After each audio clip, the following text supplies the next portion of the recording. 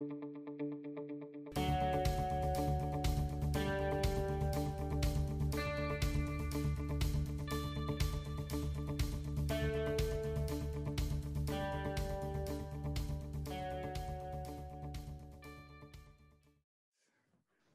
we're now in the bonus segment, and I appreciate you taking extra time out to join us. You already had great discussion on the Eurozone, the German Constitutional Court ruling.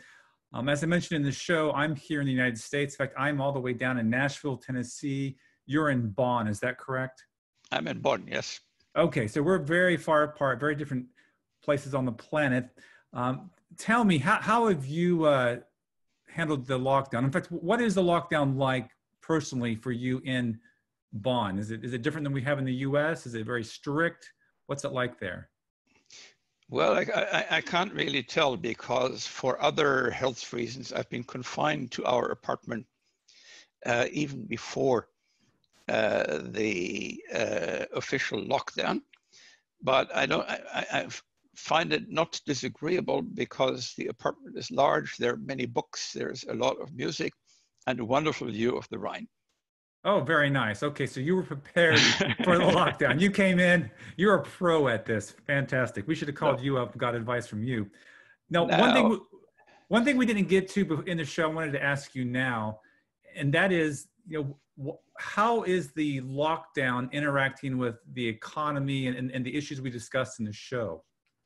The lockdown has throttled the economy, although some of that throttling has to do with the closing of borders, with the crisis in Italy, the crisis in France, the problems in the US, the UK, China, all of them.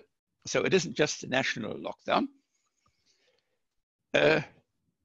It's been a disaster for self-employed people and for small and medium entrepreneurs, despite the very substantial support given by the government.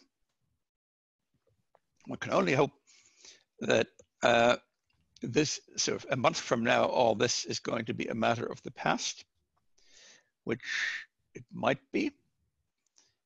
In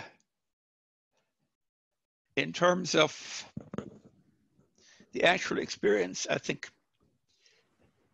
Germany has been very lucky, because for one thing, we didn't have geographical concentration of the sort that you have in New York or that the Italians have, but we have a spreading of the problem across the country, which meant local capacities were never really overstrained.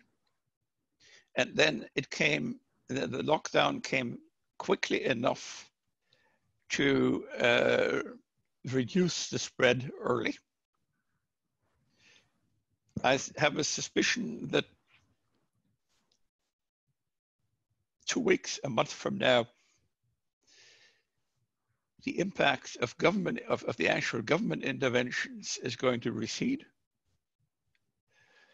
But since we have economic crisis everywhere,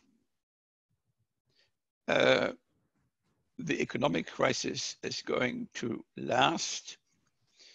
And most macro models, in my view, underestimate the extent of the disruption, which of course occurs very much at the micro level in terms of payment relations, in terms of supply relations. And governments are not well suited to dealing with those things.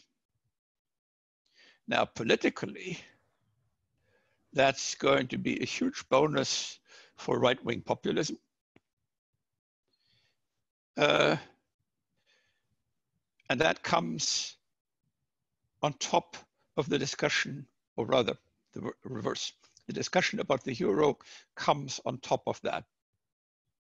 So one of the considerations that the German government must keep in mind is, if we don't want the right-wing AfD to grow even more, what does that imply for our dealing with the Karlsruhe judgment, the judgment from the Constitutional Court? especially in view of the fact that a significant part of the senior partner in the coalition, the Christian Democratic Union, is quite sympathetic to the, in parentheses, awful economics presented by Karlsruhe, because a significant part of their electorate is people who find that their interest incomes have disappeared. Oh, there's our fan in the background. I was listening in the whole time. Oh, that's great. I saw that, yes. Yeah, we saw that. I was on the phone, though. I didn't fear, but now I sort of logged on my computer to say hi. All right. Well, great. Very great. Sure. All right. Well, take care, guys, and good chatting with you. Thanks again. Thank you. All right. Thanks. Bye. Bye, Bye-bye. Bye-bye. Bye.